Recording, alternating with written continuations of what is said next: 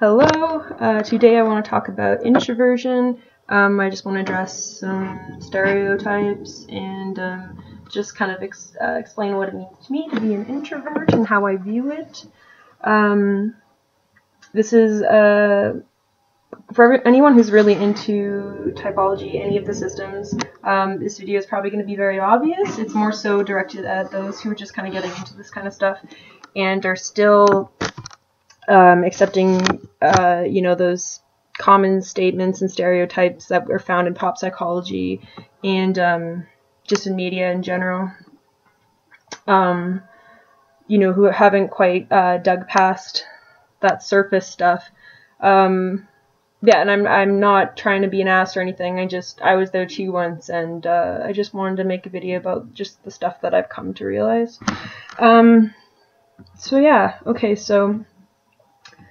Introversion, what it's not. I'm first going to just address, I think I need to mention, Susan Cain and her book Quiet. I'm sure everyone's heard of it. It's been a huge hit, and this book seems to have made it a bit trendy to be an introvert. It's kind of, or has cashed in on a previous trend. But it portrays introverts as, the quiet, socially awkward, odd ones out. And I just think this is a dangerous stereotype because, first of all, introverts are not, we're not the odd ones out. If you look at the Myers-Briggs website, they have some stats about distributions of sensing, intuitive, feeling, thinking, all the dichotomies, how they exist, how many there are of each in the population. And introversion and extraversion is actually 50-50. It varies here and there slightly, but in general it's 50-50. So introverts cannot be considered the odd ones out if they are half of the population.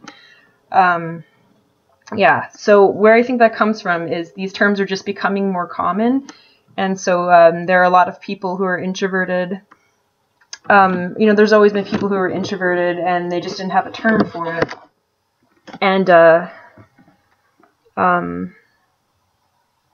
they just, an introvert can appear like an extrovert, it's just because everyone has to adapt socially. It doesn't mean that, it's not the same as being socially awkward or something. There can be socially awkward extroverts just as well as introverts. There can be shy extroverts just as well as introverts.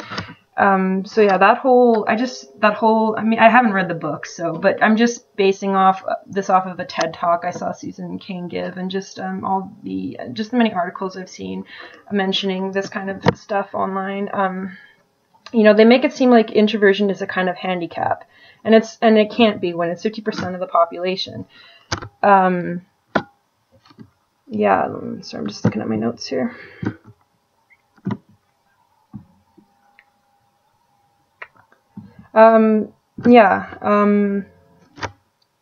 Another stereotype that I seem to sometimes come across is people, saying that introverts don't like people. And again, this is going to be very obvious for people who are more into this stuff. But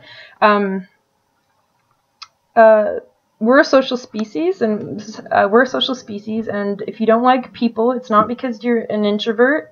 It's probably because you're depressed or anxious or have some other kind of mental health issue going on. Introverts like people. We should all like people to an extent. That doesn't mean you like every person or you like people in large groups, but you shouldn't be, if you're using introversion as like a handicap or as an excuse that you don't have to be social or something. You're only hurting yourself because everyone needs a fair bit of social contact in order to stay happy. It's the way our species is hardwired, unless you're like a sociopath or something. Maybe they even need social contact. I don't know. Okay.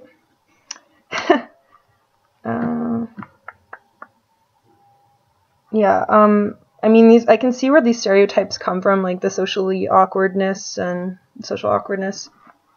shyness, not wanting to spend as much time around people. Like I can see how where they've come from, from the differences, clearly. But it's just important not to generalize these things, I think, because it's just like the easy but lazy way of explaining differences in people. and it's just not helping anyone when we perpetuate these generalizations. I think it's much better just to stick to what we know and what are the facts, what we believe to be the facts. Yeah, I mean, okay, I'm just going to move on. 5 minutes.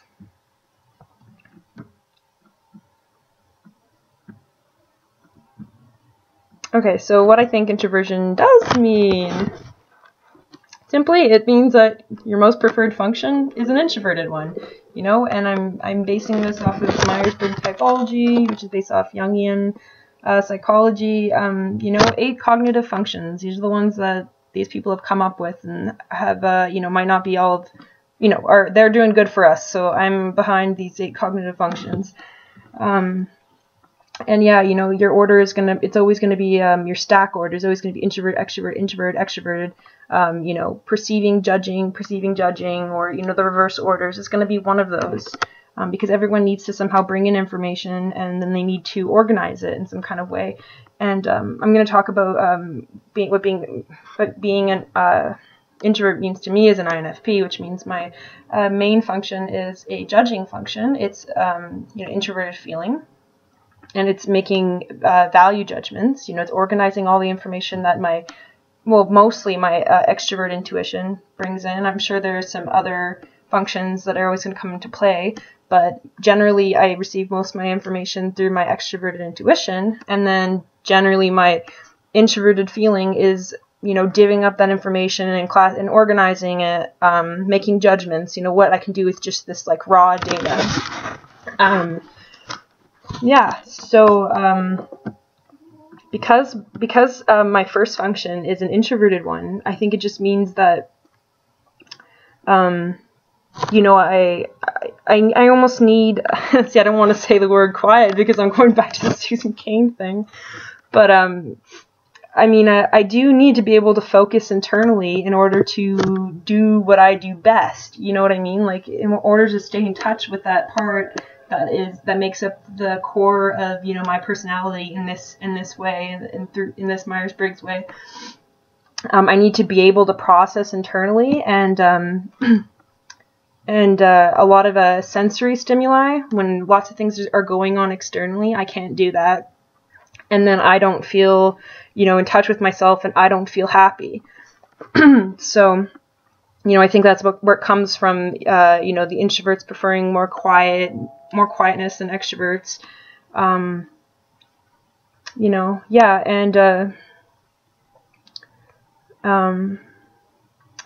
but yeah, of course, you know, some people call it ambiversion, you know, but I think that, you know, that's just, you know, looking at everything from a grand scale. Yes, everybody's an ambivert because everybody has introverted and extroverted functions, but I don't see the point in using that term because it's just again, it's just pop psychology. It's not relating to the Myers-Briggs, which this stuff is based off of, that it's like messing it all up. I don't know. What was I saying? Oh yeah, so everyone can, even introverts will be able to appear as extroverts, and I think especially as you age, you get better at using your other functions. So I can appear to be an extrovert. I can be very focused and just collecting, since my second function is extrovert intuition and it's perceiving function. I can just get into that state where I'm very focused and just pulling in information. I'm just perceiving. I'm not judging. I'm just collecting data. I'm looking around, and you know, since it's an intuitive function, I'm interpreting what I'm saying. I'm not looking at things in a very like concrete way exactly, but I'm still just living in that moment of pulling things in, perceiving, not making judgments. I can do that, you know, and I can do that for, you know, a good few hours, you know, I can be very social. It causes me to be very playful and outgoing, and yes, I can do that, you know. But the thing is, because it's not my preferred function, it tires me, and I can only do it for so long. So then after I've done it for a long time, I start, you know, I go from being, it's really funny because it's like, I go from being this like really kind of wacky, like just, you know, totally present and excitable person. And then all of a sudden I'm just like wonk, and I'm just like, I just, you know I've got my like stone face back on, and I'm just kind of like, oh, you know, I just look bored because I just feel drained by all of it, and I need to go revert back to my introverted function. But yeah, for me, that's just what it means to be an introvert. It's just about sensory stimuli, you know, too much of it, and I can't use my introverted function, and that's my preferred function. Most of the time I want to be using that. You know, whereas if you were an extrovert, it's different. You know, most of the time you want to be, you know, doing things that involve your attention to be external. You know, whether you're an extrovert sensor, you know, you're looking at concrete things. I'm not so good. I'm not an extrovert sensor, or I don't really use extrovert sensing. So, but you know, you're present in the external world. You know, you're living outside your house. You're, I mean, outside your house, outside your head. Head is kind of like a house. Yeah, if you're, you know, an extrovert intuitive, a dominant extrovert intuitive, you want to be always, again, perceiving that information, you know, bringing it in. That's the best thing for you to be doing. You feel most at ease when you're doing that. It's the most natural to you. But again, you know, sometimes even extroverts, they need to do introverted things. Like if you're a dominant extroverted intuitive, that means your first function is a perceiving function, and you know, everybody needs to also make judgments on the information they perceive. You don't just gather information and let it just like float around in your head. You need to make judgments about it. It needs to be organized.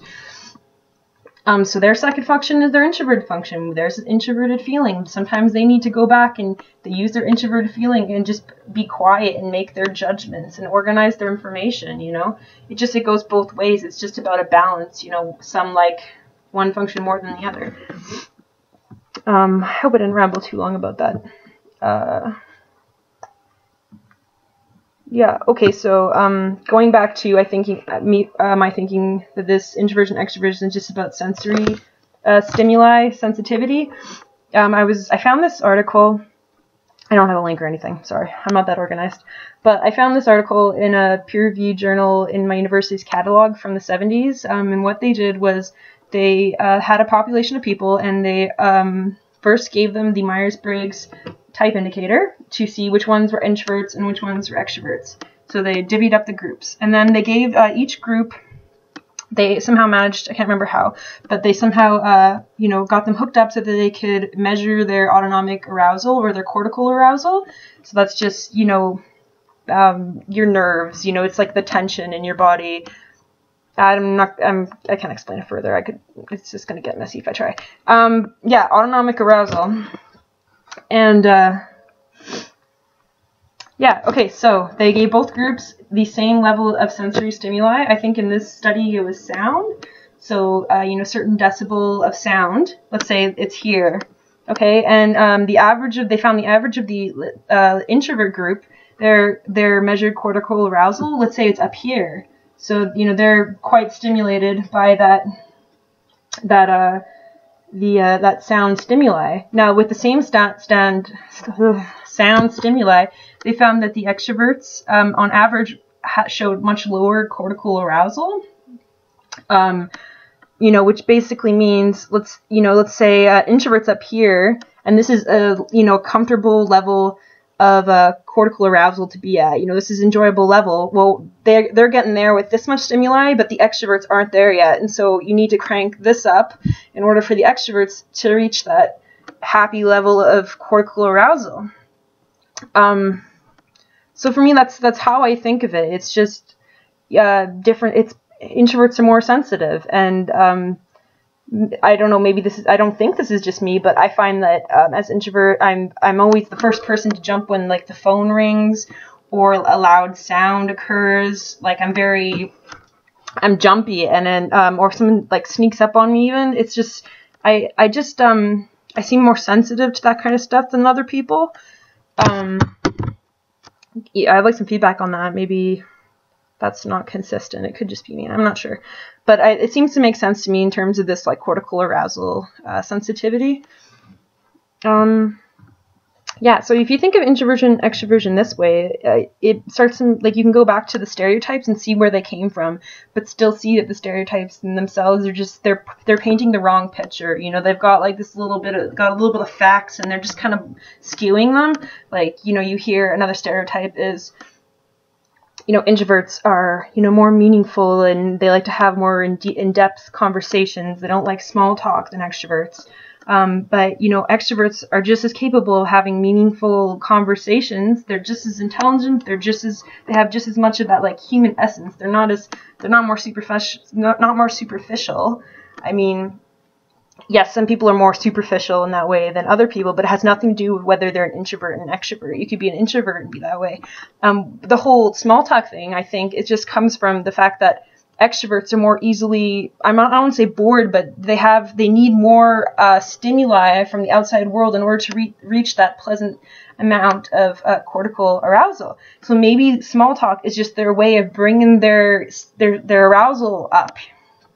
You know what I mean? Like, they're not doing it because to them that conversation is meaningful. They don't think small talk is like meaningful or something, where the introvert's going, oh, you think this is interesting. You know what I mean? It's not like that. It's just they have different reasons for doing it. They like to be more engaged externally, and so they're just trying to enjoy themselves, you know, whereas the introvert is just better at sitting by themselves and being quiet for longer periods because their dominant, most preferred function is an internal function. You know, they can entertain themselves inside their head more. Yeah, this is the longest video I've ever done. I hope I didn't ramble too much. But yeah, those are just my views, kind of, I guess it was on extraversion as well as introversion. Give me some feedback, you know.